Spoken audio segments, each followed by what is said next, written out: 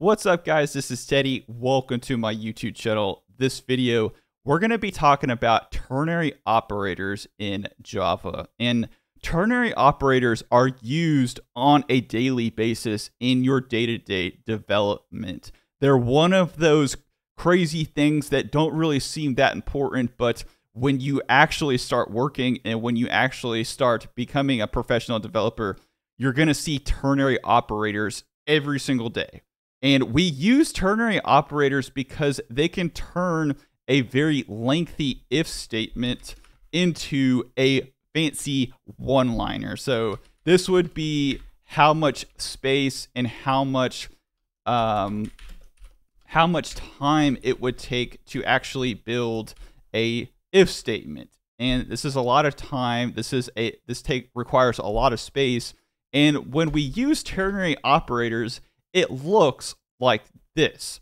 So the best way to understand what a ternary operator is just realizing that ternary means three parts. And what are the three parts of this expression, this syntax that we use?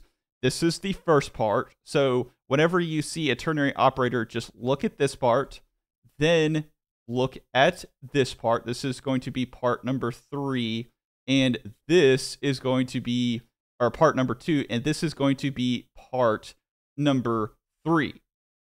So if you were to actually turn this ternary operator into a real if statement, it would look like this. So your favorite animal, my favorite animal right now is the beaver. Sometimes it's a turtle, so it goes back and forth. Could be depending on the day.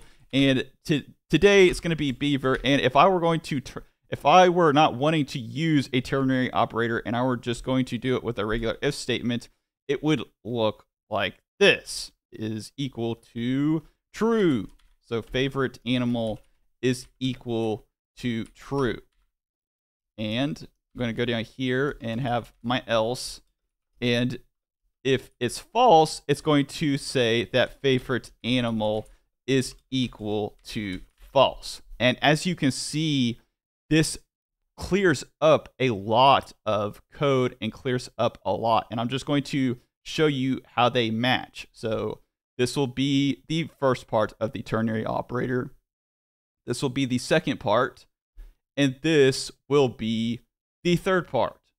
And depending on if it's true or false, it's going to be assigned a different value. So if that's confusing to you, just look at it like this. This is what is going to be evaluated.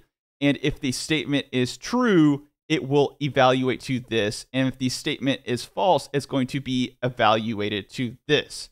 And what this exclamation mark actually means is this is what sets it up. This is actually what creates the ternary operator. And this is going to set and toggle these two true-false values. So whenever you see this question mark right here, just realize that this is going to be that if this part evaluates to true, and this part is going to be if it evaluates to false. And that's really all that it means. And let's go inside here and let's put our fingers to the keyboard and let's practice a couple times and actually create a ternary operator of our own. So as usual, we're going to create a nice little favorite animal string. Then we're going to have beaver, and then right here we're going to have boolean, and we'll have if this animal is a beaver, it's going to equal favorite animal, and it's going to do the ternary operator. And this one looks a little bit different than the actual example in our whiteboard, because in the whiteboard example, we're not storing our ternary operator inside of a value. But in real life, what is going to happen is that you are going to see the ternary operator stored within a variable. So is beaver is going to equal this. And this part is not actually even a part of the ternary operator. It's more so just a place that you can actually store the actual variable. So let's continue on here. And what's going to happen is that we are going to check our favorite animal, and tell us it's kind of messed up there.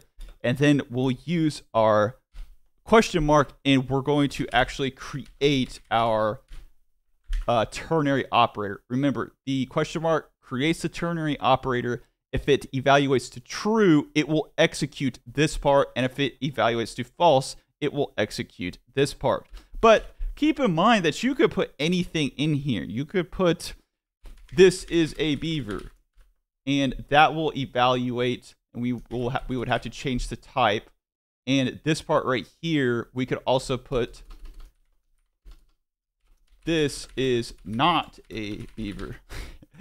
And this is totally valid. This does not have to be a true. What this is more indicative of, like I said, is if this is true, if this expression right here evaluates, this part will evaluate. If it's true, if it's not true, then this part will evaluate right here. So let's go down here and let's actually console log out our is beaver. So gonna go ahead, hit the bug. As always, make sure you set your breakpoint right here. Then I'm gonna go down here, I'm gonna step through it, and I'm going to see what happens. So favorite animal is going to be beaver, of course, and it's going to check the quality.